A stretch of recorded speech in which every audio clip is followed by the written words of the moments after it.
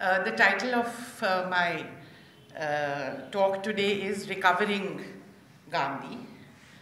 Over the decades, there is no dearth of names that Gandhiji has been called or lack of variety in the abuse hurled at him. B.R. Nanda wrote Gandhi and his critics in the 1980s and might have thought that he had silenced them all. There is also no dearth of those who want to claim lineage without any evidence of familial affinity. Witness the founding of the BJP as a Gandhian socialist party in 1980. He has therefore to be recovered from those who would demonize him and those who would trivialize him and even distort him while trying to appropriate him. Beginning almost a century ago, imperialist ideologues had painted him as a crafty baniya, a manipulative politician, the linchpin of a network of subcontractors like Patel, Sardar Patel, Rajendra Prasad and Jawaharlal Nehru, who helped him wrest power from the old guard of Congress politicians in 1920. He was also called a Bolshevik, a half-naked fakir. The list is endless. Marxist theoreticians such as Rajni Pamdat declared him to be the mascot of the bourgeoisie, who played a dual role in that he mobilized people into mass movements only to stop them in their tracks when they were on the brink of becoming revolutionary and threatening the interests of the propertied classes. Witness Chauri Chaura in 1922, the Gandhi-Irwin Pact in 1931, and the negotiated compromise of the transfer of power in 1947. 3 decades ago, scholars writing under the banner of subaltern studies added their own ingredients to this already heady mix, concluding that he did not have anything to do with the first part of the story either, that is, launching and building up of the mass movements. His appeal was only to the elites, they said. The subalterns or the people got into action on their own, responding to economic crises or responding to autonomous, violent traditions of resistance. Even when it appeared that they were answering to his call, it was in fact rumors about him and not the real Gandhi to which they responded. This was Shahid Amin's contribution to the debate. In this version, popular violence of any kind, as in the Rowlatt Satyagraha or at Chauri Chaura or in the Quit India movement, becomes proof of this autonomous, non-Gandhian political stream. Bipin Chandra's answer, in fact, took the form of evolving an alternative framework to understand Gandhi and the Indian national movement. Moving away from characterizing the Indian national movement as a bourgeois movement and Gandhi as a bourgeois leader, he termed it a multi-class movement with an open-ended ideological character. He also saw Gandhi's own ideological framework as open-ended and evolving. He also gave a completely new meaning to the issue of non-violence by seeing it as a necessary part of the strategy of struggle of the Indian national movement, evolved by the leadership of the movement and refined by Mahatma Gandhi. A strategy evolved in response to the specific nature of the British colonial state, which he termed as semi-authoritarian and semi-democratic. If British rule rested substantially on consent, or at least on acquiescence of Indians, and not on force alone, could it be dislodged also by withdrawing? It could be dislodged also by withdrawing that consent and not by mobilizing force. Use of violence by the movement would only give the British an excuse to launch repression, he said. The battleground was that of ideas, of moral legitimacy, and if enough Indians wanted freedom and demonstrated their desire through mass non-violent action, the British would have to leave. Gandhian methods in Bipin Chandra's hands acquired the status of a revolutionary strategy. Non-violence became its fulcrum, and the national movement became the Indian Revolution. As Mohit Sen, the communist leader, said on behalf of the Indian left, Bipin Chandra gave us back our freedom struggle. It seemed then that the task of recovering the revolutionary Gandhi had taken a great leap forward. However, I'm sorry to disappoint those of you who may imagine that given his widely recognized role in bringing Indian women into mass political action, you might imagine that Gandhi is immune to attack from that flank. The indisputable fact that he did more than any other, man or woman, to enable women to come out of the home and the kitchen and become political beings. In the civil disobedience movement in 1930, for example, which marked the entry of women in their thousands into political space, he reserved certain important programs, such as boycott of liquor and foreign cloth, exclusively for women. Women participated in salt marches, in salt raids, in picketing. They courted arrest and they went to jail. Indian women did not have to fight a separate suffragette movement. They got the vote along with men as part of the universal adult suffrage in the Indian Constitution. And for a long time, the Congress was reluctant to allow women to hold any position of authority within the organization. It was keen only on their symbolic presence, unquote. This, when Annie Besant was Congress president in 1917, and Sarojini Naidu in 1925, and any number of women occupied important positions in the Congress organization over the years. Gandhiji further ensured that Indians were trained to struggle against the system and not against individuals, however obnoxious, and I want to emphasize this, and not against individuals, however obnoxious, who ran the system, by continually making a distinction between the two. The notion of seeking to punish individuals was entirely missing in the Gandhian framework. The massacre at Jallianwala Bagh was not to be avenged by demanding that the perpetrator, General Dyer, should be hung from the nearest lamppost, but by launching the non-cooperation movement and declaring Swaraj to be the goal.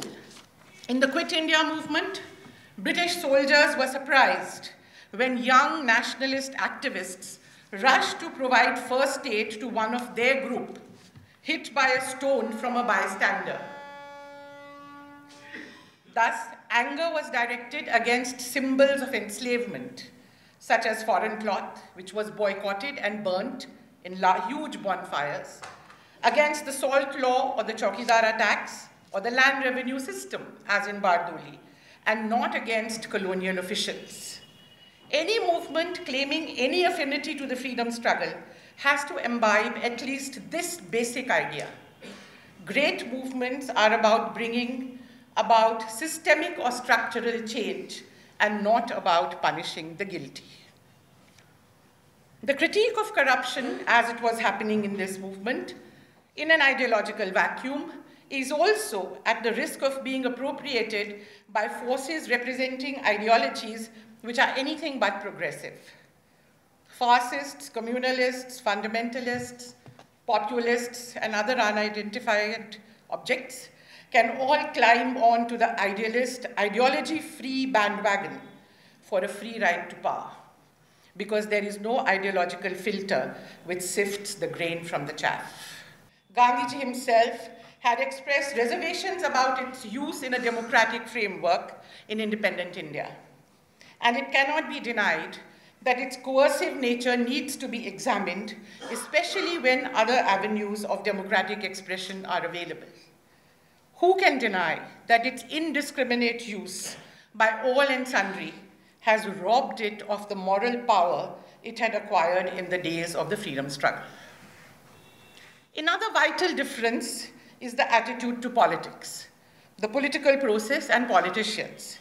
The national movement sought to bring the whole of civil society into politics, and the best were asked to and did join politics.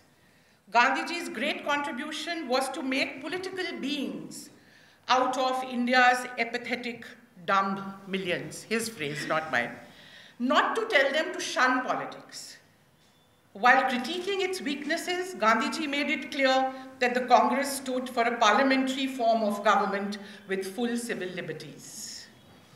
The disdain for the political class and the political processes of representative democracy witnessed in the movement that I've been discussing is most dangerous because it fuels cynicism and delegitimizes the democratic system, thus giving strength through authoritarian, fascist, and militaristic alternatives. Particularly with reference to the way Gandhiji allegedly harmed the interests of the scheduled castes by preventing the grant of separate electorates in 1932 by going on his famous the fast in Pune, which ended in the Pune Pact, which showed clearly how Gandhiji's views on caste underwent major transformation over the years, and how it is false to say that he continued to support the caste system in any form. Rajmohan Gandhi points out numerous instances of Gandhiji's refusal to countenance untouchability in any form in his own life, including in his ashrams, right from his days in South Africa. Rajmohan also takes issue with her over the critique of Gandhi's racist attitudes in South Africa, a charge recently leveled by another study emanating from South Africa. He argues quite persuasively that it was unhistorical to expect Gandhiji to become a champion of Black or African rights even before they had themselves taken up the issue, and how the later African leadership did not see Gandhi in that light, but instead as an inspiration. I would like to add that apart from Gandhiji's views expressed in various forms, we also need to look at his work. Which other leader of the freedom struggle or any revolutionary struggle spent almost 2 years exclusively of his active political life, as Gandhiji did, in the campaign against caste oppression from 1932 to 1934, going from village to village, by train, by car, by boat and bullock cart, and on foot, into the most interior villages, sitting in temple courtyards, in village assembly halls, arguing with the Pandits, the orthodox, the upper castes, against untouchability and caste oppression, and for opening up temples and wells and tanks to the lower castes. My quarrel with those who argue a Gandhi versus Ambedkar binary is, one, that they are doing injustice to history. Antagonisms are exaggerated and accommodations ignored. Ambedkar himself accepted the Congress invitation, extended largely at Gandhiji's behest, to take a seat in the Constituent Assembly and then chair the drafting committee of the Constitution, as well as become the law minister in Nehru's cabinet. Two, and even more importantly, I believe strongly that the younger generation, including and especially youth from Dalit social origins, should have the opportunity, without their minds being closed and biased in advance, of engaging with the work of both Ambedkar and Gandhi, since these were the two most important leaders in modern times who worked in their own ways to grapple with the issue of caste oppression. Gokhale, the early nationalist leader whom Gandhiji called his political guru, hailed him as being, I quote, "without doubt made of the stuff of which heroes and martyrs are made," unquote. More importantly, however, Gokhale said, and I quote, "he has in him the marvelous spiritual power to turn ordinary men around him into heroes and martyrs." It was his success in devising the method, which he called satyagraha, of turning ordinary people into heroes and martyrs, that gave him the ability to influence decisively the history of India and indeed of the world. Satyagraha, or truth force, for Gandhiji, was not an abstract philosophical concept, but a weapon forged in the flame of struggle and sharpened on the whetstone of hard political practice. The word literally means to insist on the truth or stick to the truth. The heart and soul of Satyagraha is resistance. Resistance against injustice, against discrimination, against oppression. Resistance to any form of wrongdoing or unfreedom, be it racism, colonialism, communalism, caste oppression, patriarchy, denial of democracy, inequity, or economic deprivation. It encompasses a vast array of forms of struggle bounded only by the limits set by non-violence. Gandhiji chose Satyagraha, at least partly because he did not like the quietist sound of the word passive in passive resistance. He also wanted to posit the notion of adherence to the truth rather than to the law. Gandhiji's notion of Satyagraha embodies a complex strategy of militant struggle of which non-violence was one part. It involves a deep understanding of the nature of the modern state, of the capacity of the people to struggle, of the appropriateness of different forms of struggle at different points of time, of when to launch and when to withdraw a struggle. Satyagraha ranges from non-cooperation to civil disobedience, from spinning of yarn to boycott and burning of foreign cloth, from boycott of courts to non-payment of taxes, from selling banned literature to making prohibited salt, from going on a hartal to going on a fast unto death. A non-violent movement could only be successful if it had mass participation. And mass participation could only be secured if the movement was non-violent. In Bipin Chandra's words, non-violence is also a way of becoming equal in political resources to an armed state. Also, if the movement was to be a mass movement involving the millions, including the poor, and not a guerrilla movement or a movement led by a revolutionary army, then non-violence would be the suitable form. To a crowd who came to the Sabarmati Ashram on the 10th of March, a day before the beginning of the Dandi March in 1930, Gandhiji himself explained how non-violence enabled the widest participation of the masses and put the government in an unenviable quandary. I quote from Gandhiji. Though the battle is about to begin in a couple of days, how is it that you can come here so fearlessly? I do not think any one of you would be here if you had to face rifle shots or bombs. But you have no fear of rifle shots or bombs. Why? Supposing I had announced that I was going to launch a violent campaign, not necessarily with men armed with rifles, but even with sticks or stones, do you think the government would have left me free until now? Can you show me an example in history, be it in England, America, or Russia, where the state has tolerated violent defiance of authority for a single day? But here you know that the government is puzzled and perplexed. Keywords. His whole strategy was about keeping the government always puzzled and perplexed. Gandhiji demonstrated in movement after movement how non-violent Satyagraha worked by placing the government in a no-win situation. It immobilized the government by locking it in an irresolvable dilemma. If it did not suppress a movement that brazenly defied its laws, then its administrative authority would be seen to be undermined, and its control would be shown to be weak.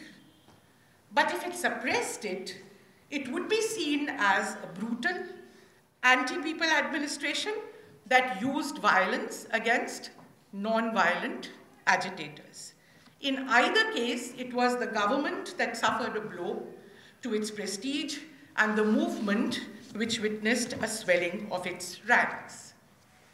A British civil servant, C.F.V. Williams, based in Madras, expressed this dilemma in early 1930 in the following short and pithy sentence. I quote, "If we do too much, Congress will cry repression. If we do too little, Congress will cry victory." Jawaharlal Nehru, in his famous presidential address to the Lahore Congress in 1929, which declared complete independence to be the goal of the Congress, expressed the deep connection between non-violence and mass participation thus, I quote, "Any great movement for liberation today must necessarily be a mass movement, and mass movements must essentially be peaceful, except in times of organized revolt. And if the principal movement is a peaceful one, contemporaneous attempts at sporadic violence can only distract attention and weaken it." Satyagraha was no magic wand. It was based on intense preparation and mobilization and extensive mass contact programs. Gandhiji himself toured the length and breadth of the country incessantly in his third-class railway carriage, as well as by car, by bullock cart, and on foot. Other leaders followed in his footsteps. Also, in the Gandhian method, empowerment was achieved through inculcating fearlessness in the people. Non-violence was not the weapon of the weak, it was the weapon of the brave. Jawaharlal Nehru, in The Discovery of India, talks thus about Gandhiji's message of fearlessness. I quote, "The essence of Gandhiji's teaching was fearlessness, not merely bodily courage, but the absence of fear from the mind. But the dominant impulse in India under British rule was that of fear, pervasive, oppressing, strangling fear. It was against this all-pervading fear that Gandhiji's quiet and determined voice was raised. Be not afraid." It was this courage of militant non-violence, of Satyagraha, that made heroes out of ordinary men and women, what I started out with, enabling them to defy a mighty empire on which the sun never set. The steely resolve of the Akali Jathas at Guru Ka Bagh, accepting without retaliation the blows of steel-tipped police lathis, the unflinching rhythm of band after band of satyagrahis determined to raid the salt pans at Dharasana, immortalized by Richard Attenborough in Gandhi, despite being beaten to pulp when the temperature was 112 degrees Fahrenheit in the shade, the daily travails of the Bardoli peasants who lived for months in fields under the open sky to honor their vow of no tax to the government are only some examples of non-violent heroism. Gandhiji's emphasis on non-violence was also linked to his deep conviction that you could not separate the means from the end. In fact, he believed that the means was bound to shape the end. You could not hope to build a humane, caring, inclusive, and free society on the shaky foundation of violence. The gun that is aimed at the enemy can easily be turned to cow down a comrade with whom you now disagree. If walls were not to come up between peoples, the methods chosen for resolving differences and conflict must be such that they ensure justice without breaking down communication. The Lakshman Rekha of non-violence made this possible. The answer certainly did not lie in more violence. As Gandhiji said, I quote, "Hatred can be overcome only by love. Counter-hatred only increases the surface as well as the depth of hatred." Another important form of satyagraha that Gandhiji evolved was that of going on a fast. He used it with great effect against the British in 1943 when he went on a 21-day fast while in jail at the Aga Khan Palace and showed that non-violent protest was possible even within the confines of prison. In fact, I would say he showed how he had turned his body into an instrument of struggle. When all else was taken away from him, he still had his own body with which to struggle. The news of his fast spread like wildfire across India and the world, and hundreds of thousands of people joined in public protests at a time when draconian laws had suppressed all civil liberties in the name of the Second World War. The fast succeeded in turning world public opinion against the British government, and even the President of the United States, Roosevelt, put pressure on the British Prime Minister, Churchill, to relent. It is another matter that Gandhiji, as usual, had the last laugh by surviving the 21-day ordeal and denying the British the opportunity of executing the elaborate plans which they had made for his funeral. The files are there in the National Archives. The weapon of the fast was, however, more commonly used by him to exert moral pressure on his own people, as in 1932 at Pune on the issue of separate electorates, or in Rajkot against the princely state in 1938, or in Calcutta and Delhi in 1947 and 1948 to quell the communal riots. We all know those examples. The weapon of the fast was based on the essential principle of satyagraha, which is to exert moral pressure on your opponent by suffering. Fasting is the extreme form of self-suffering. It is the crucifixion of the flesh voluntarily chosen. As Gandhiji said, I quote, "Non-violent pressure exerted through self-suffering by fasting touches and strengthens the moral fiber against those against whom it is directed." That his fasts were directed not only against opponents, but were equally a means of reaching out to his people was noted by Louis Fisher, the American biographer of Gandhiji. I quote, "Gandhiji had a compelling need to communicate with the hearts of men. He had an artist's genius for reaching the heartstrings of the inner man. But how does one communicate with 100 or 200 or 300 million persons, most of whom are illiterate and only 5,000 of whom have radios?" Gandhiji's fasts were means of communication.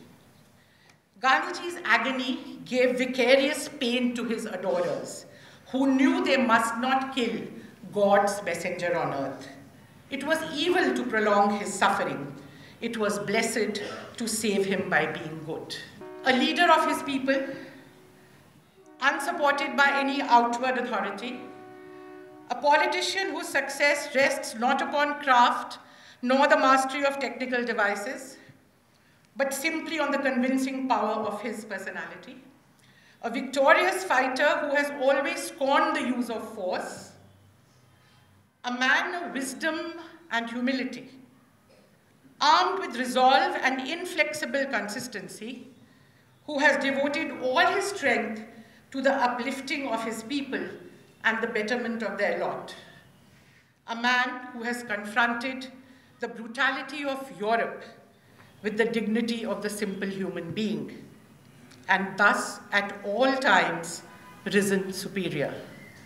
Generations to come, it may be, will scarce believe that such a one as this, ever in flesh and blood, walked upon this earth.